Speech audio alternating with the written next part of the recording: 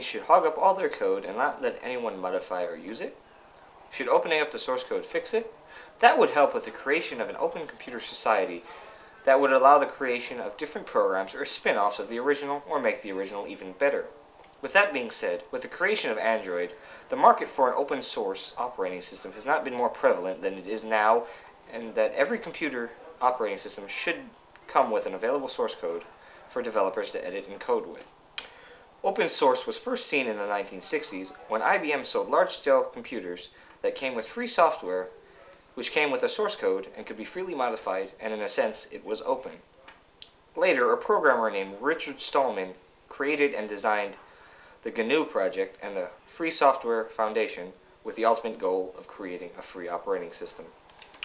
In 1993, a Finnish student, Linus Torvalds, who was unhappy with operating systems, created custom kernels, which were the first basic use of Linux.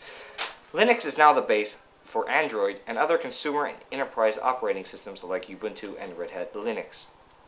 With open source, the development of apps and operating systems would be wide open.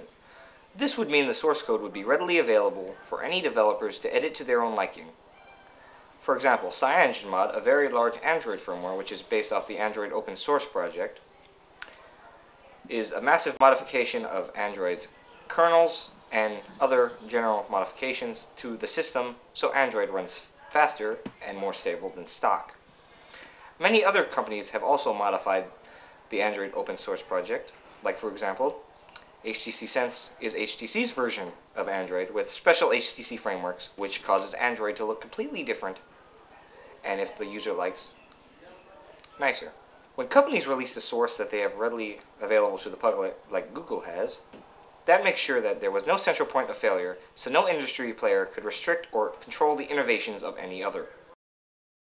You may say that this will stop them from making money, which is not entirely true.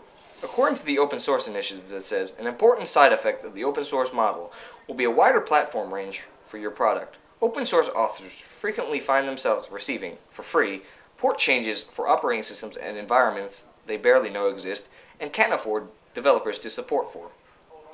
Each such port, of course, widens the market appeal of the product.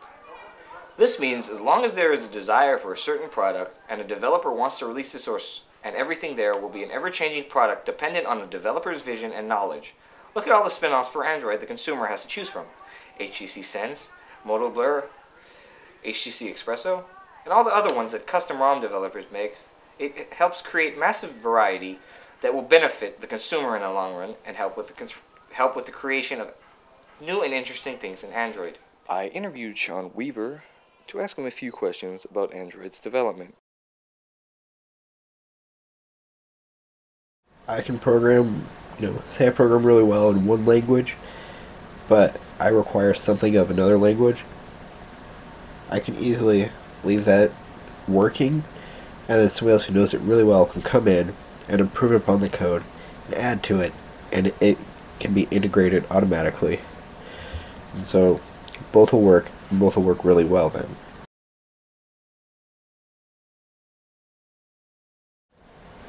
Is it better off to have closed source and make a little bit of money, possibly, but not likely if the code is crap, because then it's going to run like crap. In reality, open source would be a good option for developers and businesses in general. There can't be any excuses for loss of profit or lack of development. There will always be a developer that wants to work on it all.